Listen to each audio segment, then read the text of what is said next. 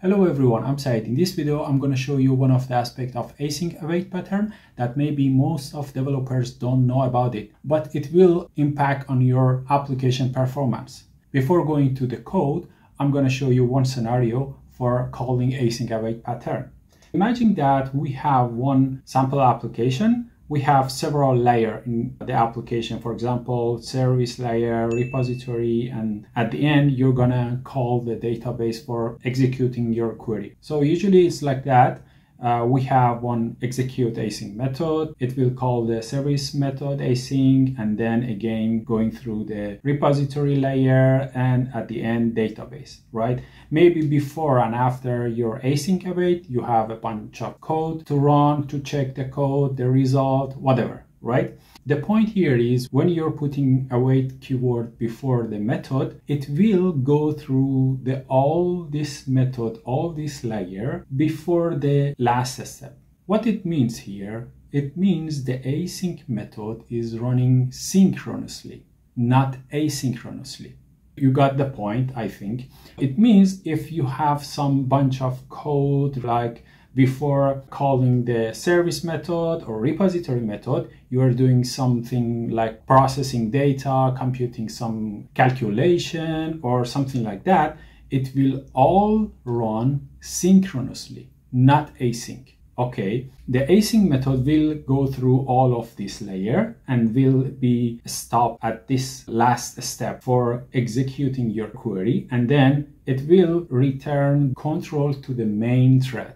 Your main thread can do whatever you want. For example, in case of API, your web API can serve another request, and then this task will wait until the database query is executed.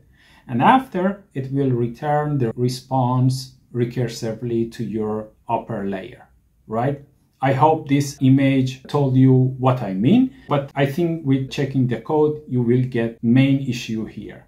Imagine that we have one simple API that it's just endpoint here, hello world, but we have one background service. I have another video about what is the difference between iHosted service implementation and background service implementation. You can check that video before because it will help you to see what is the exact difference. But in short, background service will not stop your host to execute. Actually, hosted service will be executed one by one. After that, your Kestrel server will be run, right? So here, our background service, we have usually the execute async, just like that image I already showed you. We have one service method async, and then here is the repository just for, simulate the real scenario for this code. And then we have one database call, which takes around 30 seconds, which is obviously a very bad query, right? Let's start the application and let's see what is going on. If I run application.net run, building the application, you can see the background job is starting. Also, immediately our Kestrel is starting as well. If I call our API, it's working before even the job is not done yet, right? So that 30 seconds is done. It will log that stopping logs that we put after the methods. So here it's executing upper layer. For example, here is the database call, which was the last one here. And then database call is a stopping, repository, service, and at the end is background job, right? It means our service is running like that. First of all, the async will go through the background job, and then after go through the service, repository, all sync, not async. You may think that once we put this await before calling this method is done, control will return to your main thread, but it's not true. Until it reaching to the last one that is waiting, for example, for IO operation, database call, third-party API calling, it is still going through your layers. And then after it's done, first is database call, stopping, and then repository, service layer, and so on. Okay. What is the issue here? What I want to tell you here, for example, here before going to the last step, actually, maybe you want to do something sync that is blocking the thread. Let me write a method here. For example, I want to have a void method, call it do something. Let's just starting and stopping. Just for simulation, for waiting for a while that you're doing something async, I'm going to create a token here that will be, for example, a stop after 30 seconds. And just simply we can say, and yeah, we don't want to do anything. Also, we just want to put it here as a stopping.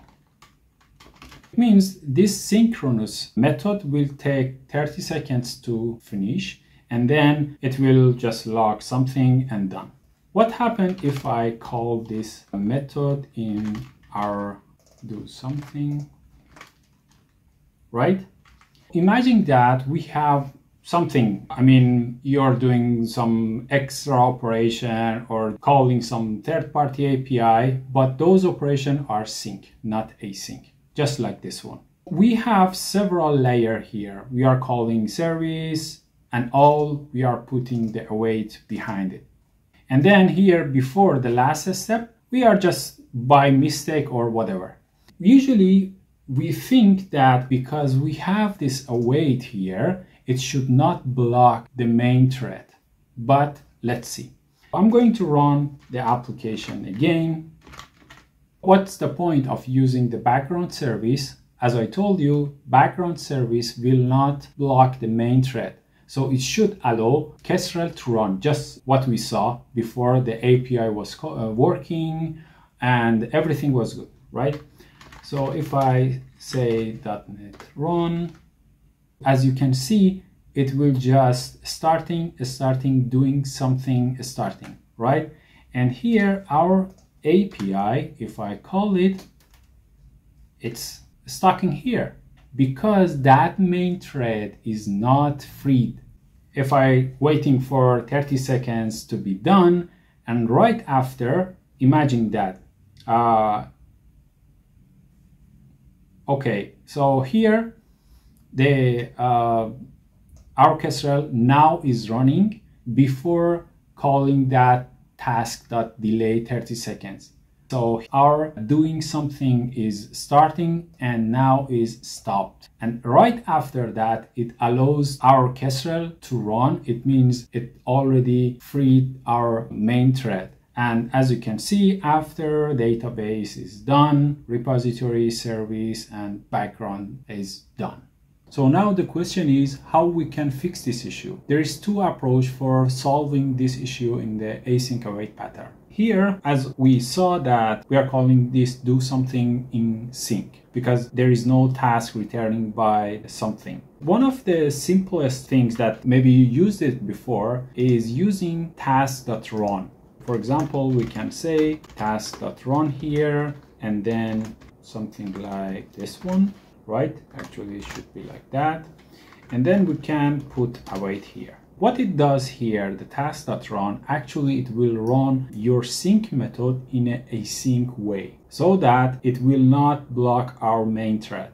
Let's run the application again. It should not wait for the do something and then immediately your Kestrel web server should be run.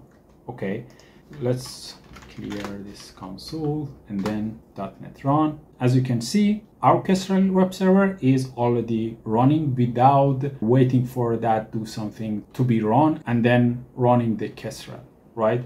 And as we can see here, do something is starting and then right after the Kestrel is running and here our sync method is done. Okay. So that's one of the approaches that we can use the task.run to not freezing the main thread. But another feature that we can use, which is, I think maybe most of developers don't know about it. I always thought that, okay, what this feature in .NET will be used. That feature is task.yield. I don't know, you already used it before, But this task.yield is exactly came for such these purposes. So as you can see, creates a description of the yield method, creates an awaitable task that asynchronously yield back the control to your main thread. It means if you are using such this scenario, the sync method, calling a sync method inside an async method, you can use the task.yield to not waiting for the actual task and wasting your resources or freezing your main thread.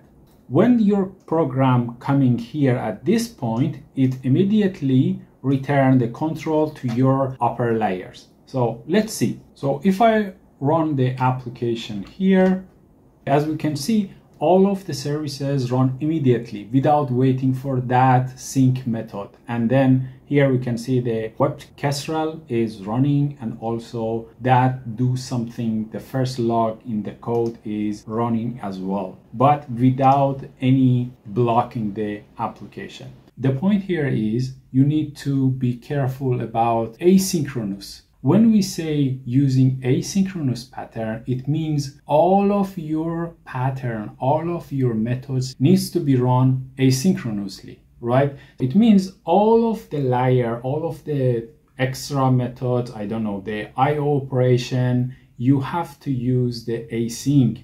Otherwise, you cannot use benefits of the async await pattern in the .NET. I hope I could show you the main issue for the await. Thank you very much for your time. Make sure you're subscribed to my channel and waiting for more videos. Thank you. Bye.